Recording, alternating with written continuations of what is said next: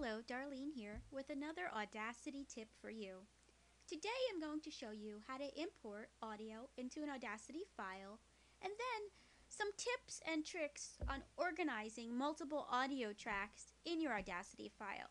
Because sometimes when you're creating a podcast or an audio production, you're going to have multiple tracks in your file, and sometimes, depending on how many you have in your Audacity file, in your project file, things can get a little overwhelming.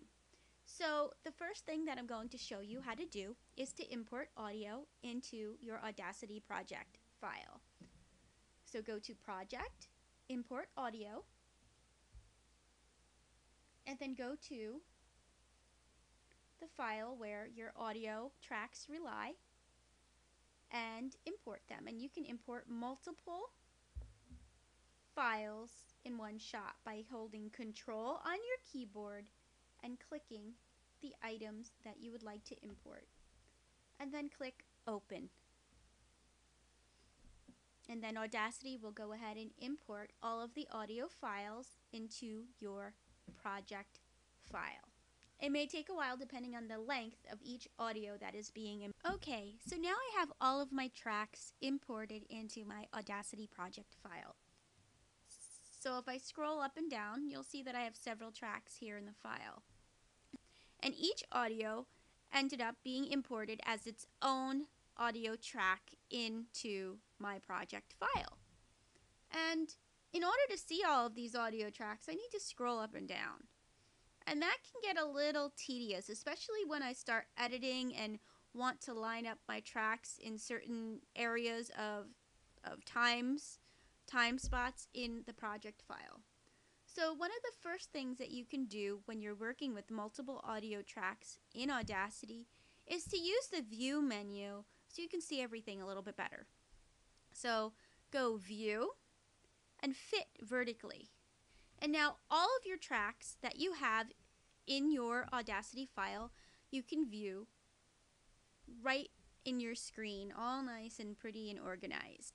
So I have 4 tracks here that I'm working with. So I did import 4 audio files. Now, the next thing is to, make sure before you import everything, name your files so you know what they are. So I know that track 9 is the music that I use in the background for my podcast. Then I have here ad spots. I know that's going to be my ad bumper in the beginning of my podcast. Then I know the one cliff is my interview. And then exit is my exit audio. So before you import everything, make sure you have everything named correctly. If you don't, you can change the name of each audio track so you know what is on that track and you can reference it. And the way to do that is to simply click on the track and select name. And then you can type. And then click OK.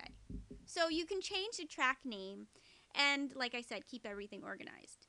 Now, when you import your audio, even if you select your audio files in the order in which you would like them to appear in the tracks on your screen, it might not always happen that way. So you can order your tracks so that, for example, if I want my ad spots, because I know my ad spots are always first in my podcast, if I want them to be the first track in my project file, I can move that track up or down. And the way to do that is to select the name, the drop down arrow next to the name, and click move track up or move track down. And I want to move it up. Then the next thing that I usually have in my podcast is the music behind the ad spots. So I like that where it is. And then cliff, that's exactly where it should be. And actually I'm missing an audio file here. So you can, once you import 4 or 5 or however many audio tracks that you have, you can continue to import audio. And I need to do that. So I'm going to import, and I need my intro. I'm going to click open.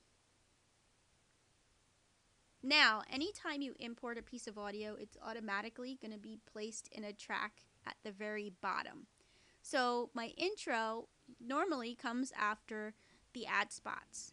So I want to move that track up, and I want it situated so when I'm working with this file, everything is in order in which it appears in my final podcast audio file. So you would just keep moving up. And there you have it. And now everything again, I can't see, I have to scroll. So I'm going to do view, fit vertically. And now I see everything again. And now I can use my time shift tool to just arrange my audio tracks. So they start one right after another. And that's why using the track up and down makes life easy. So if you can place your tracks where you want them to appear in your final piece of audio, it's easy then to use the time shift tool.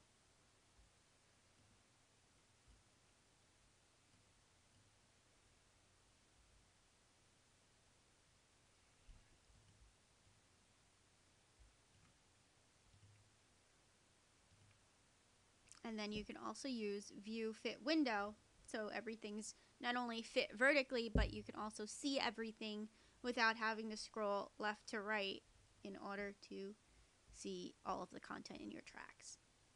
So that's really just some tips on how to import audio into Audacity, then using the drop down to change the name of your track so you can keep your tracks organized by name, and then also use the move track up and down feature so you can arrange your tracks where they should be in your audio production. And finally, using the view file menu to fit things vertically or to fit into the window so that you can see all of the audio tracks that you're working with. For more Audacity tips, check out my YouTube profile at youtube.com/DarleneVictoria. And for more tips, you can also visit yourtrueharmony.com. Click on blog and you'll have a whole host of other tips and resources at your fingertips. Thank you for watching and happy recording. This was Darlene Victoria of True Harmony Media with another Audacity tip for you.